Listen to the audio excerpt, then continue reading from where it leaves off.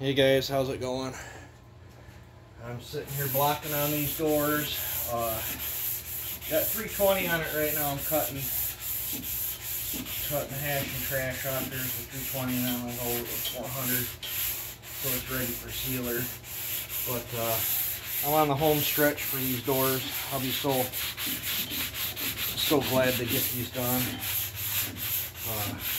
So then I'm going to, I went over to my buddy's house. He's got 036, well it's here now, but I went over and picked up an 036 that he bought brand new. I mean, he bought that thing, I remember when I was so jealous when he bought that thing. I think it was back in 98, 97, 98. At that time I was rocking an old Pioneer and a tree smashed 026 that I'd hodgepodged back together. I mean, when the tree come down on it, it busted a bunch of fins off the jug and it actually ripped the spark plug and spark plug threads right out of the cylinder, and I cobbed up a fitting in there, and the spark plug was actually crooked in that thing. But I pieced that saw back together. It was a good saw. I rocked that thing for firewood 15, 20 years, I bet. And then I got rid of it dirt cheap when I got rid of it. And that saw's still going today, but at the time I remember it was so, you know, well, back then we didn't have no money. I still ain't got no money. What am I talking about? But he got that saw brand new, and I was a little bit jealous. That thing was so pretty looking, and you know, fresh off the. Well, at that point in time, that was the only time I'd ever had a buddy that purchased a saw right off the shelf. So, but I knew he isn't done. That saw has never failed him, never gave him a fit or nothing over the years he's had it. And he heats his shop with firewood, and he helps his dad cut firewood, I do believe. But it's not like it's been used, but it's not like it's been used like a tree service or something. But he loaned it. I knew it was bone stock. He loaned it to me. I'm gonna make a video on it. I want to get footage of that, and then it's the same era as that one I put them finger forks in. So I'm super stoked about that. That way I got a test mule. I can use that stock 36, take that bar and chain off, throw it on mine. I can get you guys some footage. Cause that 36 I did the finger forks in, that saw is a damaged cylinder. I mean, that thing ate a wrist pin clip and screwed that cylinder up pretty decent. So that'll make a good video. I'm curious to see if that saw is better or worse than a bone stock one.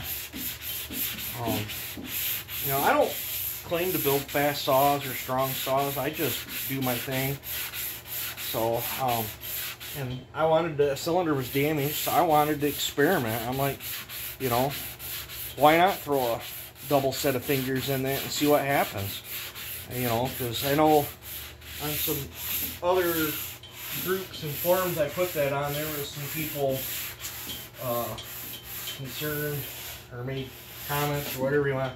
However you want to look at it, they were worried that my exhaust side fingers there was going to short circuit and just blow right out the exhaust. Which when I tore it down and checked my wash pattern, it was not doing that. So that's good. One thing I think with that extreme volume I got going on in the huge lowers and all the extra transfer ports, that saw would probably benefit hugely with a full circle crank to take up some of that crankcase volume that I gave it.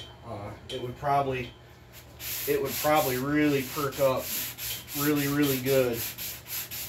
You know, a full circle crank or some case stuffers or something like that. But I don't have any. I'm not gonna tear the saw back apart. We'll see how it does with the stock one. I mean, I'm not happy with it. I might pick up another cylinder for it later on. But I'm still calling that saw a win. It was a complete dead one, trash, not running.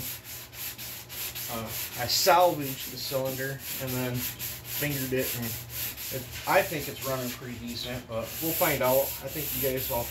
I got a few buddies behind the scenes too that really want to see the results of that too, and I'm extremely curious too to see what I got going on.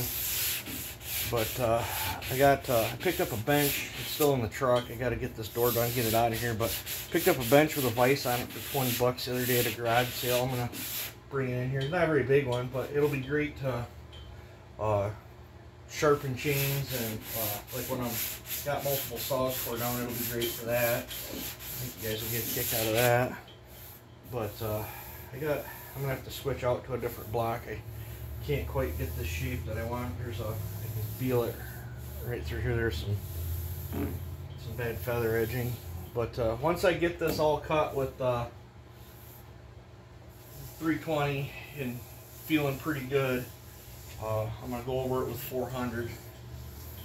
This post, I'm not sanding that with 320. I'm just gonna hit that once with 400 and be done with that post. I'm not too terribly worried about that post for feather edging stuff. For one, I pretty much sanded it down to bare metal, so there's really not much to feather edge in there. But I gotta get in here and get this little pocket yet too. But I am super stoked that I'm on the home stretch of these doors. After this is out of here, I'm gonna try to finish up that Wild thing. JB Weld's carrying on that right now. And I got more of a vid on that too for you guys. I decided to cut some more in that piston, and it'll all be in that video. It's got to get edited. So I'm gonna try to pump that Wild thing out, get it up and going, and then probably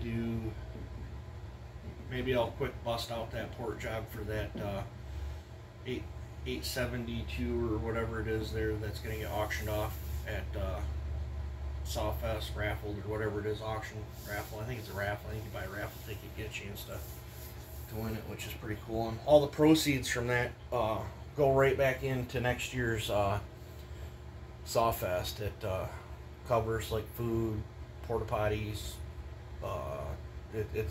It's really cool to see this. I'm glad to be a part of it. Just my buddy Eric puts that on, and it's been coming straight up out of his pocket. So anything that we can do to donate and help, it just makes for a better Sawfest the next year. And it sounds like the one thing that we're a little bit worried about is the super duper high fuel price cost right now. That might hinder a bunch of people from not going, but I still think we're gonna have a good turnout. I'm actually starting to set a little bit aside here and there as like a little pot for that thing, so I can afford to drive down there. That way it's not as big as hit to my pocketbook, because I wasn't quite prepared for hopper stock, and I had to drive quite a ways. What saved me on that was Doug rode, well, I drove 4 hours to Doug's house, then he split the cost with me on that, and that was still pretty pricey. But, and I couldn't imagine doing that now, because diesel's even crazier. But I'm really stoked that I get to, I'm not gonna go crazy port job on that raffle saw, because I don't know who's gonna get it. But I'll, probably fix the squish. I'll probably open the lowers, move the ports around to where I think it'd make a good work saw for someone, and I will probably run it, but I don't know if I will bar it up and run it. So I kind of want to keep it looking new for the raffle, but I don't know. We might do some test cuts with it and then just clean it really good. But I want to get the Wild thing running.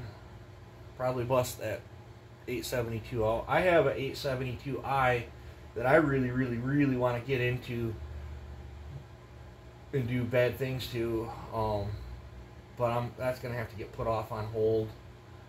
And then I got a 660 Neotech that I got to build yet for the Clone Wars. I wanted to go read, but I guess they don't want me to do read on that, so I'll just port the snot out of it, piston port, and roll with it that way. I'm not too terribly worried about it. After Sawfest, I can always tear it apart and read it later. That's the cool thing about them 660s is parts. Aftermarket parts is pretty readily available for that model. I also want to maybe revisit that 462. I've thought about sending the 462 down the road. I really don't. I got good gains out of it, but it's still not what I am. I mean, it's totally usable compared to what it was. It's, you know, it's probably got 20% more torque than it did from the factory, maybe 25%. But I tested Brendan Cass's 462 down there. He did a little different style than I did, and I really liked how that one felt. What he accomplished on his is what I was trying to shoot for on mine, and I just didn't achieve it. I mean, it still gained, but it's still a very comfortable saw to cut with. It's just I don't know as if I like it. I really love my 7310s much more than that saw. So I'll probably end up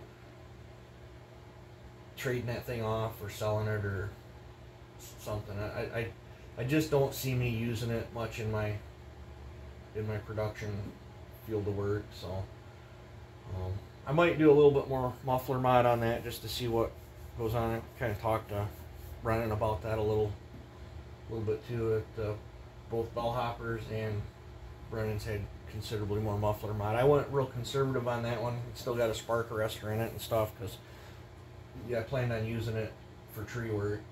I have a stock 500i that I want to port the crap out of too, if I can ever get back to it. I gotta finish up that 520 SP with fuel lines and stuff.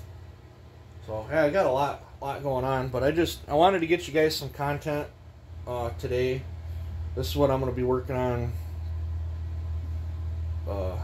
Get this done today, get it out of here. I'll kind of sweep my shop up a little bit, and then I'll get that workbench in here, and then I'll probably start on that 36 video. But I've probably blabbered on here now. Oh yeah, good God, it's almost 13 minutes. So those of you that watched it, thanks for putting up with me blabbering. I'm going to shut this down, upload this video, and get back on this. You guys have a good day.